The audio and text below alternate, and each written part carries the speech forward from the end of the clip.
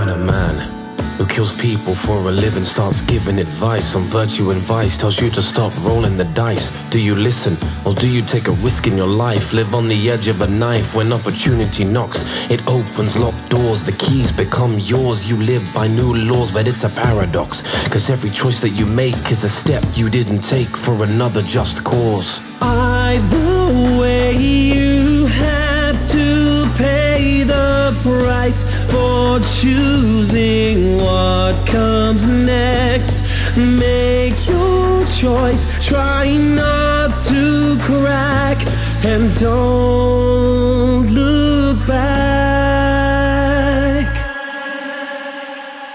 Anyway, it's a little too late for me to ruminate, to doubt or deliberate would complicate things with my wife. She's the love of my life. To lose her respect would be worse than death. She's my air, she's my breath, my Lady Macbeth. You guide me and drive me and possibly admire me for what I'm about to do to show my love for you. Either way, you have to pay the price for choosing what comes next. Make your choice, try not to crack, and don't look back. I feel it now. My soul is aligned and combined with the mission that I've been assigned. There's something indisputable, even beautiful, about the way that this has all been timed. It's a miracle, and it's spiritual, even if I'm cynical. It's hard to deny every symbol, every sign that is written on my mind. This is God's design.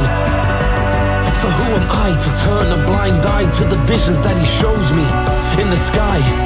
Even now I can see a dagger speaks to me. I can almost touch the blade. I'm not afraid, it was made for me.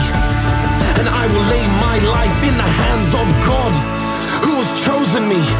Either way, you have to pay the price for choosing what comes next.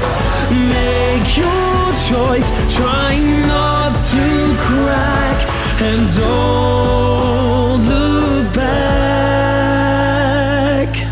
Make your choice, try not to crack, and don't